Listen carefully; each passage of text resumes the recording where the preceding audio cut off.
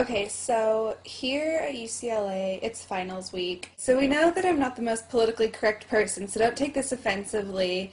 I don't mean it towards any of my friends. I mean it towards random people that I don't even know in the library. So, you guys are not the problem. The problem is these hordes of Asian people that UCLA accepts into our school every single year, which is fine. But if you're going to come to UCLA, then use American manners.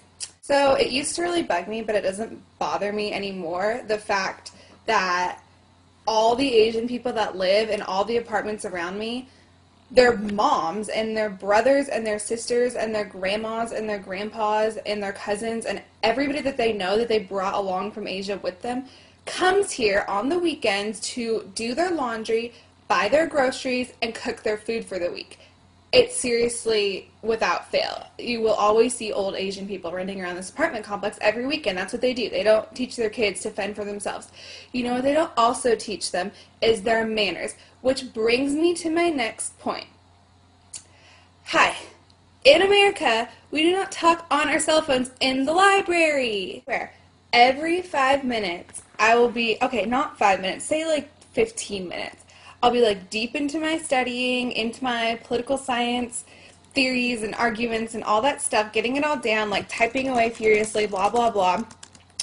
And then all of a sudden, when I'm about to like reach an epiphany, over here from somewhere, oh, ching chong ling long ting tong. Oh. Are you freaking kidding me? In the middle of finals week. So being the polite, nice American girl that my mama raised me to be, I kind of just gave him what anybody else would do, that kind of like, you know, it's a library, like we're trying to study, thanks.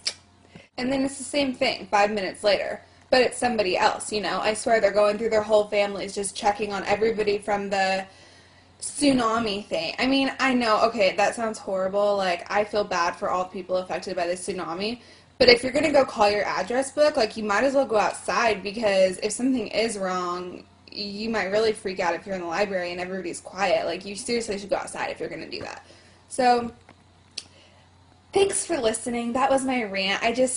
Even if you're not Asian, you really shouldn't be on your cell phone in the library, but I've just never seen that happen before. So, thank you for listening, and have a nice day.